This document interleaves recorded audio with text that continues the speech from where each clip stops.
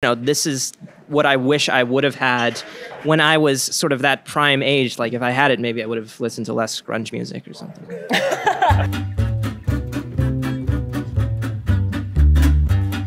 Hi everybody, this is Ashley Victoria Robinson. Thank you for joining us live in the Popverse here at New York Comic Con, and I am here with two of the geniuses behind the upcoming American-born Chinese series. I am here with Kelvin Yu and Ben Wang. Welcome.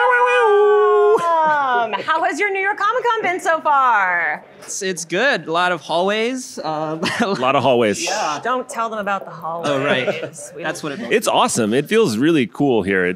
I mean, we've been to San Diego. I've been to San Diego a few times, but I don't know, something about New York feels even more intense. It's great.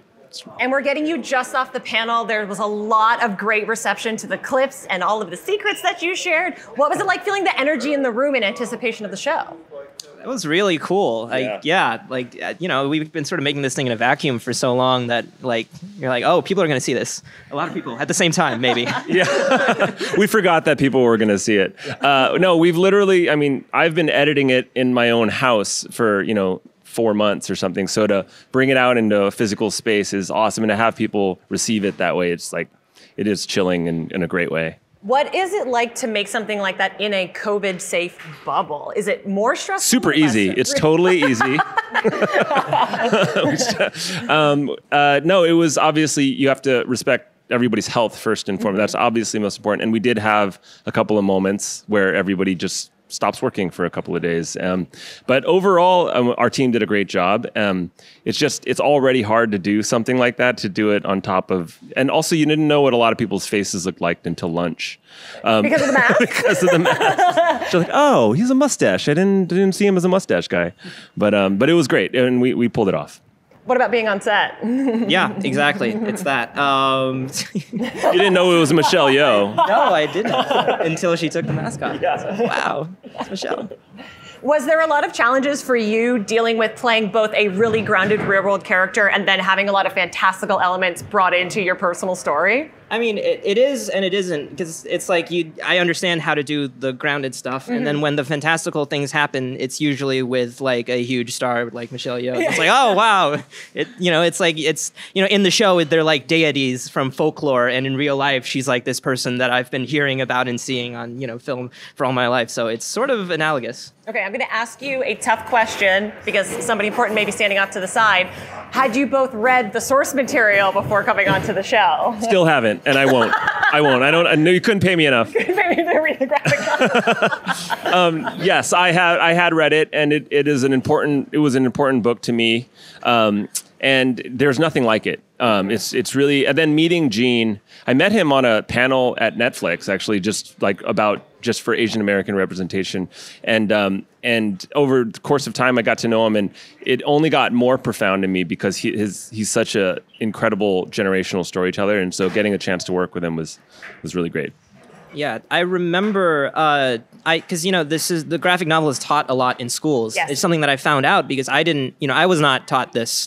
This was not part of my curriculum in Northfield, Minnesota. But I remember reading it for the first time and going like, oh my God, I wish, this is what I wish I would have had when I was sort of that prime age. Like if I had it, maybe I would have listened to less grunge music or something. Wait, what do you listen when you go to set every day? What is the preparational Good track question. list? What do you listen to? You wanted the truth? It's Is it musicals? No. No? No, it's like a lot of new wave music. Really? Yeah. Oh, you're cool. Thanks. Do you have an American-born Chinese playlist that you're listening to when you're working on the show? It's really just Oklahoma, Music Man. No, Oh, what a beautiful morning. But actually we do have an American-born Chinese music list that was put together by our music supervisor of just Asian American artists, and it's incredible. I mean, there's so many talented young artists coming up, and so we've been able to populate the show with some of those songs too. So I do listen to that quite a bit. And is that going to be accessible for people to find? I hope so. Spotify, Disney Plus, Yeah. please. We'll Why was Disney Plus the perfect place for you to work making the show?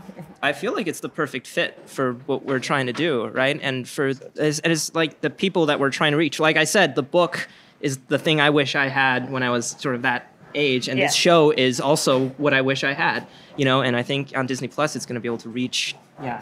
Yeah, I'm not like super interested in Nordic mythology, but I like Loki, and then I might be more interested in Nordic mythology after Loki. And I feel the same way about some of these Chinese characters. It's like you just throw them on screen and you show your audience how cool they are. And then all of a sudden it's normalized and it's a little bit more part of the American, culture and canon. So I think Disney Plus is perfect. Everything from Darth Vader to Thor to, Elsa and Anna, and so why not the Monkey King? I am imagining a Darth Vader v Monkey King crossover, and it seems very powerful. Yeah, there'll be like some kind of Super Friends video game where Darth Vader's fighting Oh my Elsa. God, American Born Chinese, the video game? Yeah. We love it. We're speaking it into existence. Heard it here first. I would love for you to tell anybody listening who's aspiring creatives, aspiring filmmakers and talent, what is your best advice? I would say start now and be bad.